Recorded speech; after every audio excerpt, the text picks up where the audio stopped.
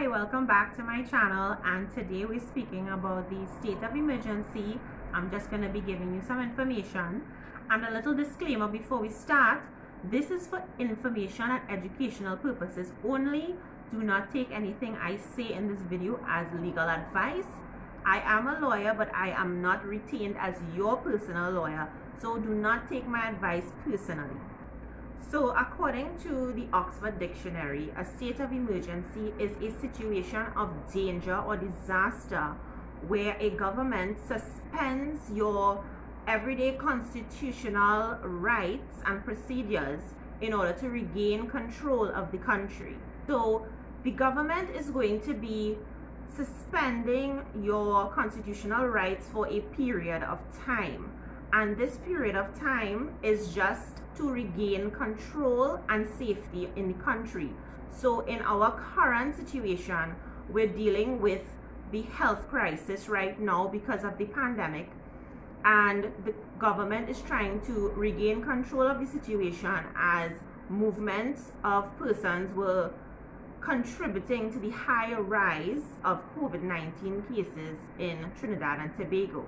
So what gives our government the right to limit our rights?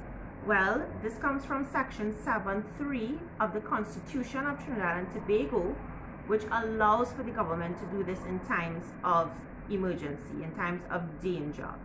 So that's what we're experiencing right now.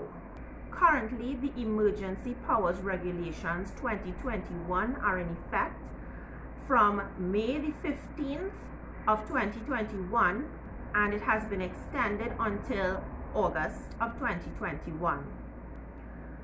There have been times in the past where Trinidad and Tobago has had to declare a state of emergency.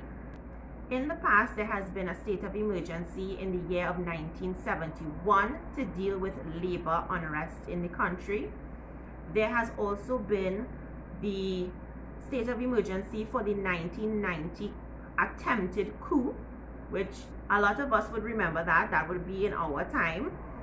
I was 6 months old when that happened. And more recently, there was the 2011 state of emergency declared by the UNC government when they were trying to crack down on crime.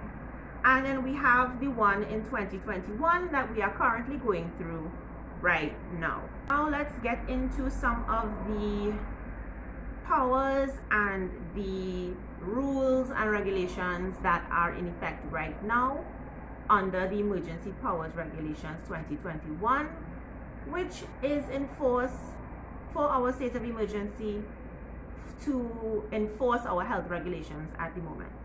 As we all know, we are under a curfew that starts 9 p.m. at night to 5 a.m. the next morning on weekdays, and as of more recently, 7 p.m. to 5 a.m. from Fridays to Sunday nights. So every Friday, 7 p.m. to 5 a.m., same for Saturday, same for Sunday, and on public holidays, we experience a daytime curfew, which usually starts at 10 a.m. to 5 a.m. the next morning, giving us just a 5-hour window in the mornings to get everything done that we need to get. So from 5 a.m. to 10 a.m. you are allowed to move around, you are allowed to go to the groceries, you are allowed to go to the pharmacy, but you have to get back home by 10 a.m. and stay put. During the hours that we are allowed to move about, which is from 5 a.m. to 9 or 5 to 7, we are not allowed to attend any beaches, rivers, public body of water, public pools, water parks. They're all closed to the public at this time. There are no schools open to be attended in person. There are no fetes, no parties, no party boats, no parties of any kind, no bars, no clubs. None of it is allowed to be open during this time. There will also be no religious gatherings at this time in any churches, temples, or mosques. However, section 3.10 of the regulations give us an exempt group of persons. Now this list is very long of the persons who are exempt from the stay-at-home orders, who can actually move around and work in person during this time and even after the curfew. I will link the regulations in the description below if you'd like to check it out for yourself, as the list is very long. But I'll just give you a few examples. So we have the judiciary, we have legal services, parliament meetings with cabinet are allowed to happen during this time. Of course, our armed forces are exempt from the regulations. They have to work. Those include the TTPS, our fire department, our defense force, ambulance services, medical services. But we also have persons like janitorial services who are essential for the smooth running and operating of these other essential organizations, like I said, the judiciary and the defense force, utilities, workers who work for T&Tech, TSTT. They are all allowed to work in person during this time, as they are essential to the smooth running of the country. We also have children's homes, rehabilitation centers, old folks homes. They're all allowed to run during this time, as they are an essential service for social services. Now let's go on to the police powers that are granted and amplified during this time. Now the Commissioner of Police is allowed to vary the curfew that is set in place at any time, and must, of course, inform the public when this is done. And we have seen this happen with the weekend changes in the weekend curfew and the public holiday curfews. Police powers during this time have been widened. So police officers can now order you to disperse from a gathering, break up any public gatherings, and also order you to return to your home. And they can also arrest anyone who they suspect is about to break the health regulations or have done so already without a warrant. When police are exercising their powers to remove a person or detain a person from a gathering or from breaking the health regulations, they must use reasonable force to do so. Any excessive force will make this an illegal act. So when police officers are dealing with the public, they must also be reasonable and only use force that is necessary.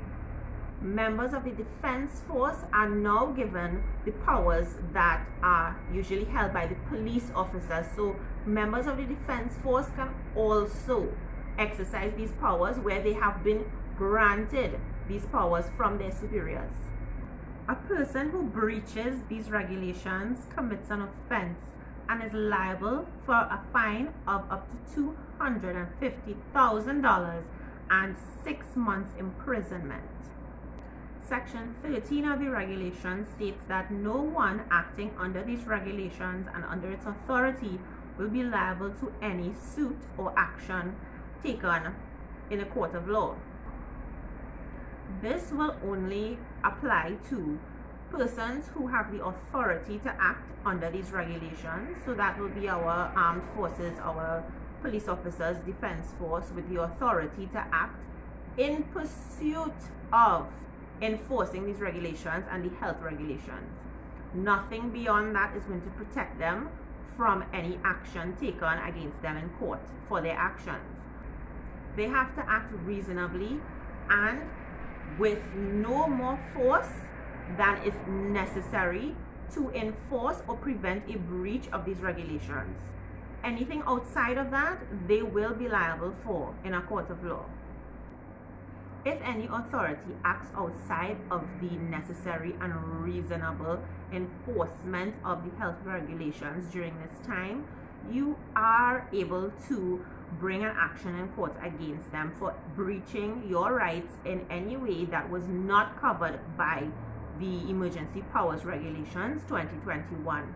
I hope that this video was informative, and I hope that everyone stays safe and you do not breach any of the regulations. Please stay safe, stay home as much as possible, and be mindful of your curfew hours.